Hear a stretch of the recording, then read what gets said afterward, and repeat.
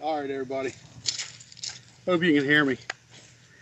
So Dixie Beaver just came home, and she was a little upset because I was shooting her 3-inch magnums in the 12 gauge. So I had to go back in the house and go back into the vault and get the 2 1/4.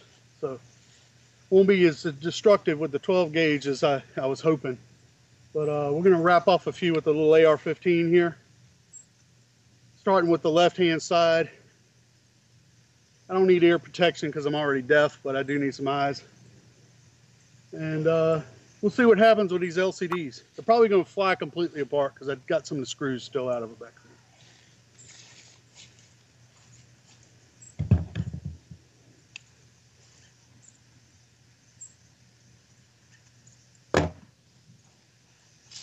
And I'm going to start with the left. Hope everybody can see me. Oh,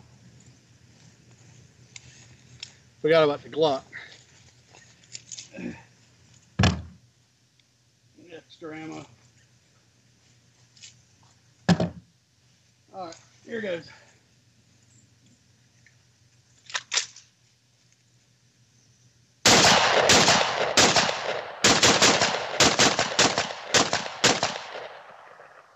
Nothing to it, right? Let's try the one in the middle.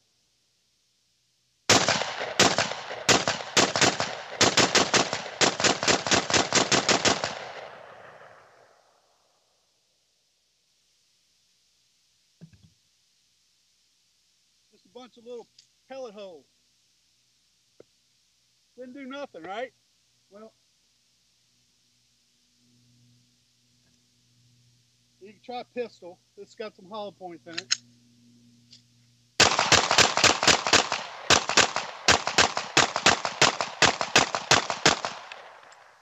Finally got one.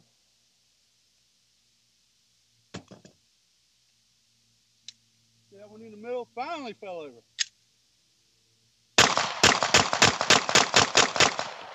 Got another one.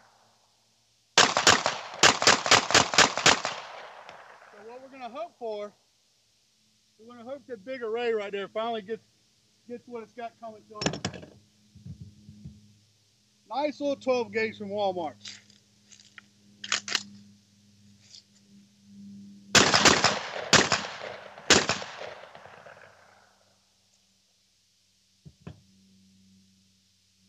And that, my friends, concludes the first segment of the Tech Talk Live.